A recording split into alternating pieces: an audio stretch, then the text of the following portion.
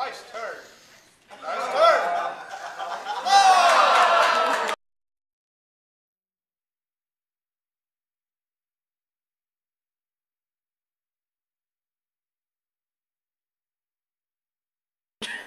Hi, I'm Alexa. I'm a physics major here at RBI and I'm taking Minds and Machines in my first semester. So the goal of the competition is to get your robot from the starting square to the gold, avoiding the holes which are placed around the 4x4 board. And you can optionally kill the creature, which is the Wumpus, but you don't have to.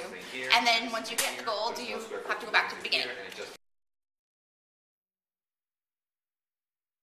So this project is really a good example of what we call cognitive robotics. We would like to build robots that use memory and reasoning to form plans and execute them. These robots also have to use perception to calibrate themselves with the grids, lines on the grid. In order not to run into a pit or the Wumpus, the robot will be given certain clues. For example, next to a pit will be a breeze, next to a Wumpus will be a stench. The robot, however, doesn't know where this breeze or stench is coming from, so the robot has to remember these clues and combine all these different clues to figure out where exactly the pits, the Wumpus, and also where the gold is.